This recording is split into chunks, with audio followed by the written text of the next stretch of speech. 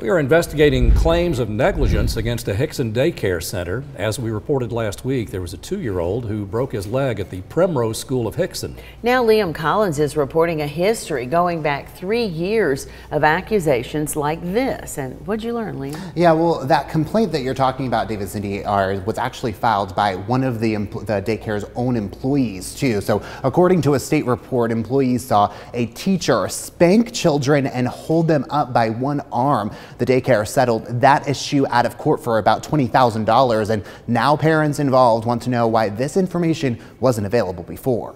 Local 3 News is learning of a history of severe accusations against the Primrose School of Hixson, an infant through pre-K licensed daycare franchise.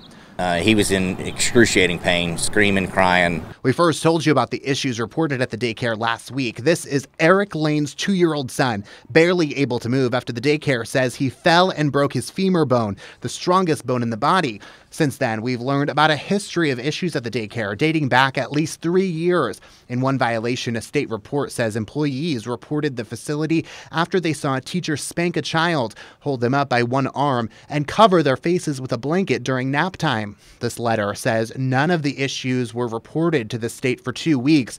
One family settled with the daycare out of court for $20,000 for an injury sustained on the same day as other complaints. But none of that information can be found on the state's database of violations for licensed child care centers in the state. Every inspection appears to show that no corrective action was necessary for any complaint.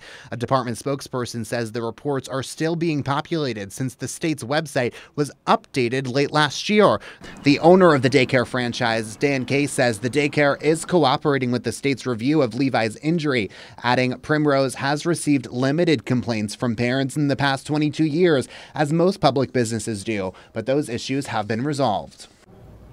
The Department of Health and Human Services does list violations for licensed daycares in the state. It's not clear when that information will be up to date on their website, but once it is, you can find that resource on our website, local3news.com. Cindy?